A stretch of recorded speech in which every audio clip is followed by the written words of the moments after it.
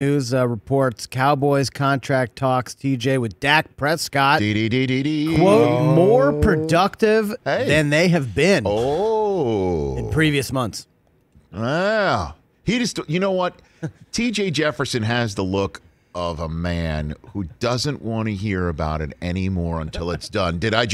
Have I interpreted your head shake and body language? Jack, you cleaned up what was coming out. Yeah, you cleaned up what was in my mind. That was the PG version of what I was thinking. You don't want to hear another word until tired of it's hearing done. about it. Get it done. Like I can't come up here every day and say it's the most important position on your team. We know this, right? Well, as we you know it's the most important. So get it handled. TJ, hold on a second. Let me help you, okay?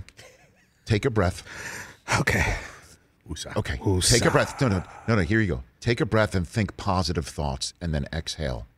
And keep doing that for the next 2 weeks because this is a midnight league because nothing ever gets done until a deadline requires it to get done for most teams.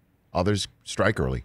The Cowboys are a 5 minutes after midnight team. They're always that's just the only way I think the Joneses know how to do business. Yeah. So you're telling me there's a chance. So just make sure you understand it's not.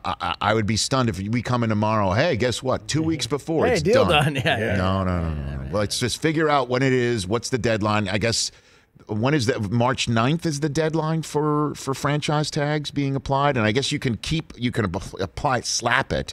So the guy does not reach free agency, which will never happen in a million years. So March 9th, when they slap the franchise tag, because again, it's not applied; it's slapped on him because he doesn't want it. That'll just be to prevent him from hitting free agency, and this thing could then even go all the way to June. So just take a breath.